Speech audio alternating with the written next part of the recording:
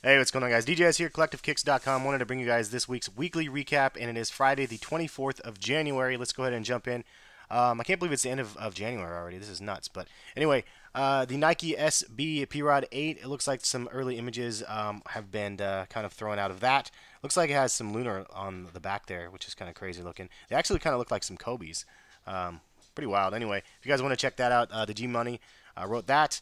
New Balance 998 Pool Blue. Clean My Kicks, did an article on those. Those look actually pretty nice. The materials look pretty crazy, even from a thumbnail. There was some images of a Nike Lebron 9 PS Elite, the South Beach with the MVP on the tongue, and it's pretty crazy that something like this would surface so late in the game. But these ones were for sale, as well as some Statue of Liberty Elites, and they were both going for a tremendous amount of money. I think 10 grand or something like that. Pretty ridiculous. Anyway, we got some new colorways of the Jordan 28 SE. This one is a Squadron Green and Volt colorway. Release date's coming up pretty soon.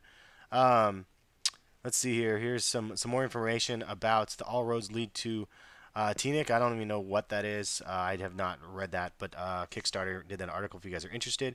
I'm glad I have writers that are up on some of this stuff, because this is another one that I didn't get to, and I'm glad the G Money did. The SP Janoskis get a Tiger Stripe pack, which is available. Also, some more information about the REEBOK SHAQ ATTAQ 4 out there from Kicks Reason, and another one from Kicks Reason regarding the Reebok Blast and D-Time, which I do not know anything about, again, because I'm not the Reebok guide. But let's focus on the ones that I do know a little bit more about, the stories that I did write. I'm just kind of introducing them to you guys, and you guys can go check out the website in the description and check out these articles more in depth if they pique your interest. The Air Jordan 9 Retro, the Barons, with the 45 on the back. I think this is going to be kind of a big shoe just because of what it is.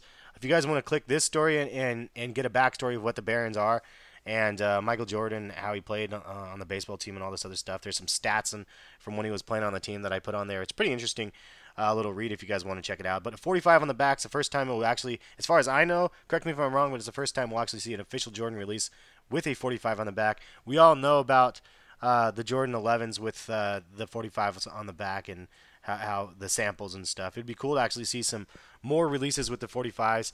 These ones are pretty significant, though. Anyway, moving on. Nike LeBron 8 low. We got a Dolphin sample that kind of showed up as well. So it's interesting when you see LeBron 8s and 9s, and we're already on the 11 and stuff. It's crazy that they surface like 2 or 3 years later. But keeping it moving. This was something that comes out tomorrow that I'm excited about. The SB Chinese New Year, the red packet release date. It was really announced last minute, and of course it's dropping this week. I really, those definitely piqued my interest. It's something I'm looking forward to hopefully copping. Also, the videos are back down here again on my right hand side. Looks like my web guy put the videos back on, which I didn't realize. Anyway, Nike Trainer SC Volt or SC2 in the Volt Cool Gray and Black colorway. Just a random release that came out. I don't know what store is actually going to be carrying those, but they're already out and they look crazy. I really like those. They kind of remind me of the 112 pack a little bit. Even I hate to say it, but cool colorway nonetheless. Kobe 9 Elite Perspective. It's a new colorway image that's out there. Price point's $225 on those. They drop in a week and a day. The first colorway, not this colorway necessarily. This one looks like it's slated for March, but it's pretty crazy. We're already going to be seeing the Kobe 9 out there. In fact, Swaggy P or whatever played in the Kobe 9s yesterday. I didn't do an article on it yet. I've been too busy doing other things, but yeah, pretty crazy. He didn't even, like Kobe didn't even break out the Kobe, the new Kobe's first, so it's kind of wild. Anyway, some new images of the All-Star LeBron 11s, pretty crazy. Lots of glow-in-the-dark action going on there, and some details around the collar and tongue. Looks like a pretty interesting shoe. Definitely some texture around the Nike swoosh as well. Definitely want to see more. And that marbled sole, these things are just nuts. I'm curious to see what the other shoes in the pack are going to look like, and if we're even going to get a Kobe in the pack. It seems like they've kind of withdrawn the Kobe's from all these special packs and stuff. As you can see with the Christmas pack, they released the Kobe 8 instead of the Kobe 9, obviously, because it's not out yet. More interesting news, the Nike LeBron 11 Elite gets a possible first look, and these things basically look like the LeBron 11s. I don't see too much of a difference. You can bet I'll definitely get probably one pair of the Elites. The Elite Series hasn't done super great. The price points have usually been ridiculously high, $250. for the last ones and stuff. I'm imagining these price points for these could be 250 to 280. Depends on a couple things, but lace locks on these ones, I believe, and they just look interesting. I'm curious to see if LeBron will actually play in the 11 elites, or if they started making the 11 elites before they realized he actually had foot problems, which I'm assuming is the situation, because it takes them probably 8 and 9 months to turn around a pair of shoes. So, and LeBron wasn't even wearing them 9 months ago. So it's going to be interesting to see if we see LeBron actually in these shoes. I'm sure they'll have them specially tailor-made for LeBron, the ones he wears at least with the PEs and whatnot. We saw some images of some Kobe 9 lows, EMs, standing for engineered mesh. It's going to be an interesting look, and I'm curious, not all of them are going to have EM on them. I'm assuming that we're going to see some Flyknit lows as well. We've already seen some kind of leaked images of those around, so definitely want to see more about that. But interesting low top price points, like I think it was $140 or $160 for these ones. I can guarantee the Flyknit ones are going to be upwards of like 180 or so when we hear more about those. The Kobe SS Christmas, the Kobe 8s, check these images out with the skin removed. Somebody actually removed the skin, and it looks pretty wicked, man. Nice looking Kobe, if you ask me. And it was something that I noticed when I got mine. The skin part actually just kind of removes all except for around the edge of the shoe, so it's pretty cool that somebody actually did that and removed it. So check that out if you guys want to see that.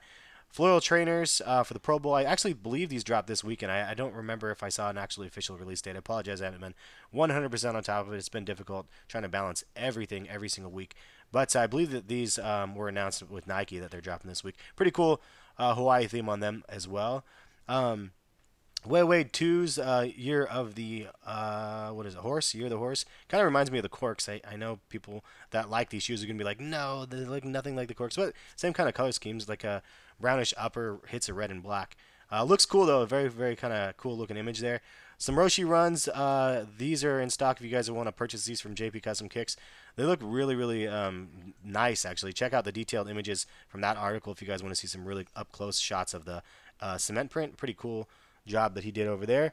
Moving on, Kobe 8 Preludes drop this weekend. Just a release reminder on that. Last one of the Prelude pack, and then the 9s drop the following weekend. There's a preview of the ASICS for 2014 fall releases. If you guys want to check that out, the G Money did an article on that. Looks like some pretty cool looking ASICS actually coming up. Air Jordan 1 mid with infrared 23. Those are actually have been released to certain places. I don't know. It's one of those sleeper ones that just drop. We don't hear too much about it, but I thought it was noteworthy. It looked kind of interesting. AirTech Challenge 2 actually released yesterday. Today. I'm sorry, the 24th. These have been getting a lot of hype, especially because of the sole resembling the Yeezy 1s, I believe, or actually I don't even know. Yeezy 1s, Yeezy 2s. You guys tell me. I'm not a Yeezy dude, so I don't know. I don't own any pairs of the Yeezys, but getting a lot of hype regarding these shoes. It's crazy though. If you look on eBay, they're only selling for like $150, maybe $200 from the previous release, and they retailed today at $120. So if you're interested in them, it looks like it was a pretty big general release, so you shouldn't have too hard of a problem picking them up. I saw some people tweeting out links to stores randomly that have them in stock, and just because they sold out on Nike.com doesn't mean they're completely gone, guys. Nike Lunar Flyknit 2 is available on Nike ID. I did a couple designs, threw them up here for you guys. I did an Oregon State Beaver colorway right there if you want to see those. Pretty cool. There's not too many options for the upper, though. I'd like to see some more variegation between the colors on the upper for the Flyknit on Nike ID. I'm sure it was a soft launch, and they'll have more eventually, but kind of neat nonetheless. Kind of expensive as well, though. The price point is kind of expensive, but anyway. Jordan Brand Black History Month PE lineup, if you guys didn't see that earlier in the week. For MLK Day, they ended up wearing those. Pretty cool looking lineup, and as far as I know, those are not releasing. Nike Tempo 20 pack. This is like kind of 20 years in football, and if you guys want to check that, you can check that out. It was for sale. I'm not sure if it's still in stock, but it is up. If you guys were curious about that. Jumpman Bostic. I did an article on Jumpman Bostic's collection, over 770 pairs. He had a quick video, and I wanted to show you guys his video as well as I took some screenshots from his video. Currently, he's over 800 pairs. The guy's just legendary, pretty crazy. Definitely worth a look if you guys haven't seen that. Monday series from Kicks Reason, if you guys want to see that. Some more Reebok information. I posted this one from the people over at Museum, Mr. Jordan Geller, and 12 different Bread 1 releases by Museum. Definitely a cool video if you guys want to check that out. The video's in the link, or it's actually on the page if you click the page. Pretty cool. Definitely a cool video. I like his thought process. Sometimes I feel like I have the same style of thought process when presenting a video, and I really like what he does. Anyway, moving on. There's just a couple more things here for you guys. Jordan 1 colorways inspired by other Jordan brand colorways. How do you guys feel about that? It was an article written from Joe, a new writer to us, and interesting. I'm curious to see more about what you guys think about that. Like, let's say, like this week we have the Cool Gray 10 that's dropped, but we also have a Cool Gray 1. We had a Green Glow 4 drop, and then we had a Green Glow 1. Some people hate them, some people like them. I'm kind of indifferent. I mean, I don't hate them at all, but I mean, if people like them, then by all means buy them. So that's kind of where I'm at that. Anyway, Jordan 3 Retro, the infrared 23s, as they've been dubbed, get a release date. Those are coming out. I'm speculating. I want to say it was in March. I think the information is inside of the article though. But they look pretty crazy, man. Simplistic colorway, black and white to me always work. Black, gray, white always work, and then that little subtle hit of red. Somebody I'm sure is going to color those in and make it an all black, and which honestly I'd be down for. Those shoes look crazy. Definitely looking out for those. Can't believe they're dropping so many more 3s though. It's just a simple, kind of a simple model that they can just make over and over again, and I mean we eat it up. The powder blue 3s are probably one of my, as of right now, they're definitely my favorite release of the year because it's just only the first month. But the powder blue 3s are amazing, super nice quality. That's why I ended up getting extras. The 5 lab 3s, I keep wanting to say 3 lab 5s. Jordan 3s, reflective, silver, has some new images out there. They look pretty nice as well. I know a lot of people were hating on them. Honestly, if these had a black collar on the inside, I think it would go much harder. Unfortunately, they went with a white collar. But anyway, that's just my 2 cents on those. We got some new images of the Carmine 6s that are going to be scheduled to release, I believe, in May. Definitely want to see more of those. Obviously, my video with my Throwback Thursday video, if you guys didn't see my first in my series video that I did yesterday, I did on the Carmine 6s. Surprise, surprise if you guys didn't see from the thumbnail. Anyway, a new KD6 colorway. Go Beavs. Got some black and orange and hits of red. Really kind of a cool colorway. Don't know anything about it. No release information, but it was an image that kind of leaked out, and I wanted to share it with you guys. Looks really cool. Definitely want to see more about that. And we saw some SVSM, St. Vincent St. Mary PE colorways in away and home of the LeBron 11s. LeBron actually teased the release of these earlier in the year, and I sent out some tweets about that. But curious to see if it actually ever releases, or if it's just going to stay as a PE. Pretty cool nonetheless, though. I like both of them. They look both pretty nice. KD6, we're going to get a gold upper on these things. These things look nuts. And it's the kind of the high point game and whatever, the 54 point game. So people are dubbing it. People are dubbing things left and right. I mean, call it whatever you want to. Quite honestly, Nike and the brand doesn't really make up an official name.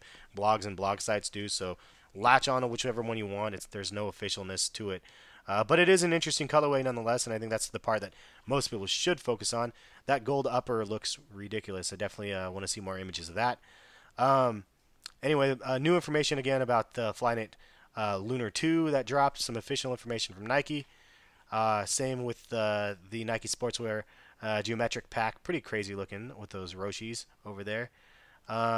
Air Jordan 5 Duckman, or JumpDucks as they're labeled, PEs.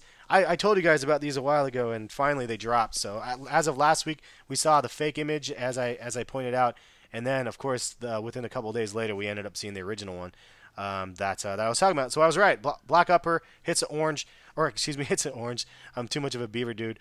Hits a yellow on the back, but you can see the back has a JumpDuck, but people don't really like the back patent leather on them. I like this look with the black laces instead. Check out more images of them in the article. But it is a PE that is going to be game-changing for the resale market on the Oregon Duck sneakers, because they have the player's number and the name in the inside of the tongue of who they belong to. So if they sell them on the resale market and people are posting images of them and the people don't have them and stuff, they could probably get in trouble. So it's not going to be one of those things you're going to see instantly everybody has the PEs. It's going to be something you're going to have to wait till that person's done at the college or something like that. But anyway, interesting move, smart move by Nike and Jordan Brand more of to do something like that. Interesting PE, not my favorite kind of look, but I'm glad the official colorways came out, and you guys can see I was right with the black upper. Last one, there was some KD6 DC images that were put out there if you guys want to check that out. And that's the weekly recap. I'm going to go ahead and show you guys the release dates real quick. Not 100% updated, unfortunately. I apologize for that. But yesterday was the tech challenges. Or excuse me, today was. Tomorrow's going to be the Retro 10s, the infrared cool grays, then the Kobe 8 preludes, and the LeBron 11 graffitis, and the Dunk SB Chinese New Year. So out of the four here, and even the tech challenges, if you had to pick up one of them, which one would it be and why? And leave a comment in the comment section, please, and let me know which one you guys are planning. Or if you can't, you're not going to get them, but which one you would really want to get, leave a comment, let me know. For me, out of all four of them, to be quite honest, 100% honest, I would actually get the SB Chinese New Year dunks. And I know it's hype piece because it's all red and the easy reds, the solar reds or whatever is still kind of the hype. But honestly, the Chinese New Year thing, I think it's dope with the gold packet and also the clear soles with the gold specs. I just think they look like an all-around super clean shoe. Next for me out of the pack that I would get, or out of the releases, I would get the graffiti LeBrons because I think they look dope. But I didn't get them because I'm curious to see whether or not they do a Nike ID option yet. I know that it's going to be happening soon. It has to be, right? So I was like, dude, I just don't know if I want to get these if they're going to come out in Nike ID and I can get something more personalized. That was my thought process on that. Forget about the Prelude pack because I've struck out on every single one. And the infrareds or the cool grays, Nightwing actually posted a picture on Instagram, and his looked really dope actually on foot, I have to say. So I was kind of on the fence about them. They're just a super clean shoe though, so definitely a solid pickup if you guys are planning on picking up those. And then future releases if you guys want to see. Next week we have the Black History Month, and I'm sure there's a lot more I'll update as we go here. But thank you guys for tuning in and watching. It's the Collectivekicks Weekly Recap.